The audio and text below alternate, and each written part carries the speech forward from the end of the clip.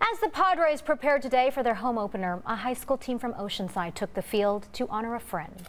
As News 8's Steve Price shows us, El Camino has dedicated their season to a teammate who taught them to see the forest for the trees.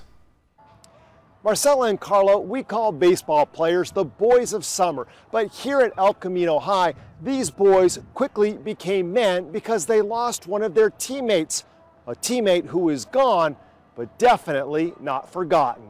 With Forrest Garrett, there was never a catch. Number 17's favorite pitch was the one that made you smile. If anyone was sad, he'd always bring him up. He'd always cheer everyone on. Even if he wasn't playing, he was cheering people on. He was always happy, so that's what I miss about him the most. Forrest spent years suffering from abdominal problems, so last August he had surgery to end his pain.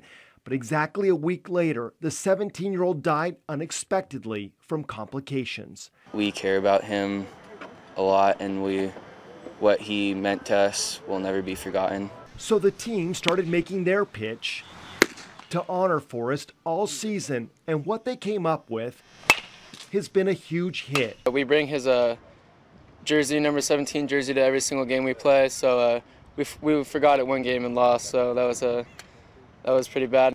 They also bring this plaque into the dugout and touch it for luck. Without question, these players proudly wear their hearts on their sleeve, which is also where you'll find Forrest's initials. It's just blessed us so much that our son has been remembered and that the kids just cared so much about him and that they want to honor him in all that they're doing. But honoring Forrest doesn't end there. The players and their parents have also started raising money for a scholarship in his name. Perfect, says Mom and Dad, because Forrest was always about helping others. He was always out there helping somebody. He was the kind of kid who would, if he saw an old lady struggling with her cart or the door or whatever, he'd jump out and help. In fact, ask these players and they'll tell you Forrest is helping them now. El Camino hasn't had a winning season in over 20 years. Last season, they won just 5 games and lost 20. But this year, playing for Forrest, they not only have a winning record, but are currently tied for first place. It's really emotional for me because we're a lot better team this year, and it's good to know that this season's for Forrest. In Oceanside, Steve Price, News 8.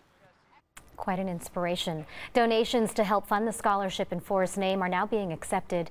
If you would like to help, please visit our website, cbs8.com, and click on the Hot button.